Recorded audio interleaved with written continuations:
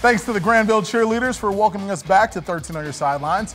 Earlier this year, Forest Hills Eastern and South Christian, that game gave us one of the most exciting finishes of the year. Nate Belt was at Hawks Stadium tonight as these OK Gold foes squared off in a rematch. Yeah, guys, FHE had a chance to win that game, but an interception inside the 5-yard line sealed it for the Sailors.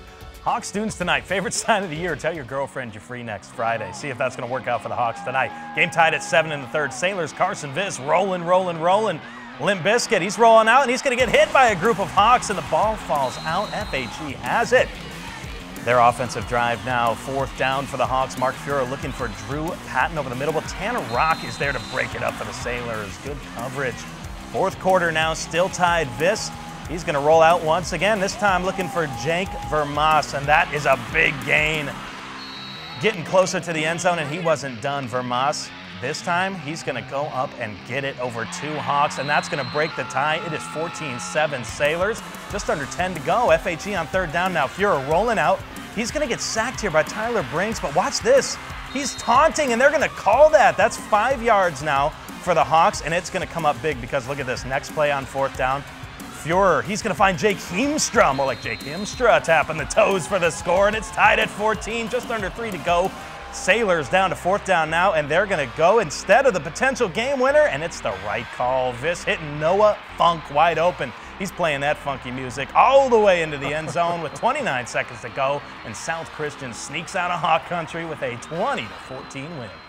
They'll go on to face the winner of this next one. Big Rapids travel to Whitehall for the 2nd playoff matchup between these 2 teams in as many years. The Vikings beat the Cardinals 42-12 last year on the way to a district championship. Because of the condition of Whitehall's grass field, this game was played on the turf at Holton. After forcing a fumble, Big Rapids takes advantage with a real treat. Riley Venix hits Garrett Bananas Foster for the 11-yard touchdown. It's 7-0 Big Rapids, but Whitehall responds immediately. Kyle Stratton struts his stuff and takes the long way into the end zone on the 3-yard scoring scamper. We are tied at 7. Cardinals fight back in the 2nd quarter. Venix rolls to his left, then throws it up to Caleb Dabowski. That's a 3-yard touchdown, and Big Rapids retakes the 14-7 lead. Then, what is up, Kyle? No, what you say to me, dude? Stratton is in for his 2nd score of the night. Shout out to Vine, you guys remember. We're tied at 14. Near the end of the half, Malcolm Irvin gets the handoff on the end around and comes right into your living room. That gives the Vikings their first lead of the night.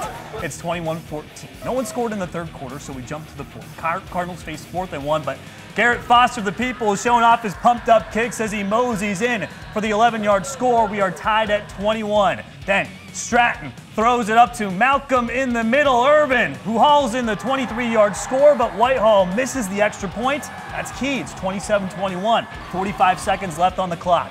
Venix runs in for the 5-yard TD. Big Rapids makes the extra point to take a 28-27 lead. Whitehall lines up for a 33-yard field goal with 3 seconds left, but the kick is blocked. Big Rapids stuns Whitehall 28-27 to win the district championship. We stay in Division 4, where undefeated Portland made the trip to Hastings tonight. It was the first ever meeting between the Red Raiders and the Saxons. Both teams are defending district champs, but only one will earn the crown this time around. Portland would go to the ground early and often with Caden Thalen.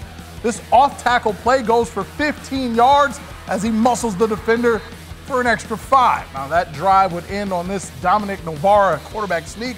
He rolls into the end zone for a 7-0 lead. Hastings' opening drive was almost a copy. Isaiah Wilson going off tackle for 32 yards. Got to stick with the ground game in the playoffs. Now he would end that drive with a 5-yard dive off tackle. Hastings goes up 8-7. Next Raider drive. Thalen is going to outrun the Saxons to the corner and then watch him turn on the Jets, picking him up, putting him down. That's a 60-yard score. Raiders retake the lead. It was 14-8. Saxons matched the big play on their next drive. Aiden Simmet gets the handoff, but our cameraman was fooled going the other way. Portland D got fooled as well. Simmet burst up the middle for a 55-yard score, 16-14 lead. Next Portland drive, facing 3rd down inside the 10. Novara's pass is tipped. Owen Carroll tiptoes the back of the end zone for a pick. Now after a 3 and out, the Raiders would score just before the half ends. Navarro finds Chris Batley, dives into the end zone. Portland pulls away 38-24. They go on to face the winner of Niles versus Paw Paw. Niles would come out on top in that one, 42-13. After the break, we're covering playoff games in Division 3, 6, and 8.